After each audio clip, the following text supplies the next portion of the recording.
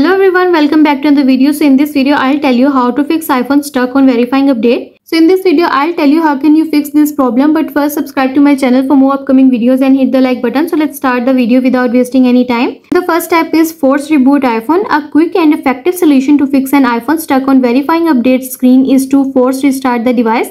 This process will kill the stuck update process and clear any temporary software glitches that may be causing the problem. For this, you just need to press and hold the volume down button and the power button all together.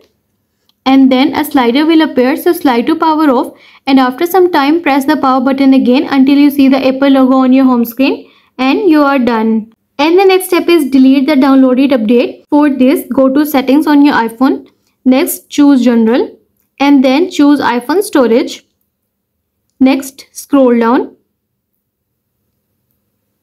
and then tap on show all. Next, scroll down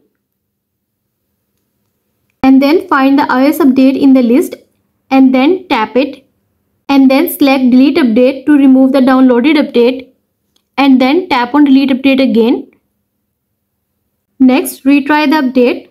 For this, return to settings and then choose general and choose software update.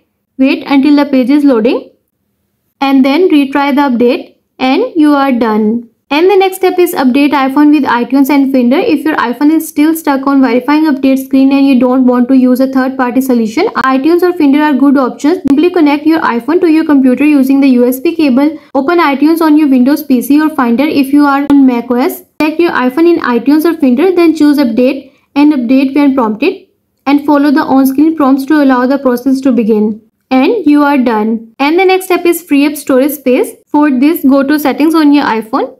Next, go to general option and choose iPhone storage. And make sure you have at least 10 GB free storage. If your iPhone is running low on storage, delete unnecessary apps, photos and videos to free up storage. Once you have cleared up enough space, try the update again. Having enough available storage will prevent any errors and allow your iPhone to update to the latest iOS version without any problem. And you are done. And the next step is reset network settings.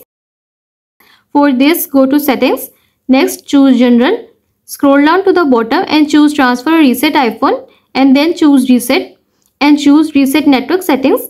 It will ask you to enter your passcode, so enter your passcode and follow the on-screen instruction. Your iPhone will reset all network settings including Wi-Fi networks, password and cellular settings, and then reconnect to a stable Wi-Fi network and attempt to update your device again. This may resolve any network related issues and allow the update to complete smoothly. Keep in mind that you will need to re-enter Wi-Fi password after resetting network settings, and you are done.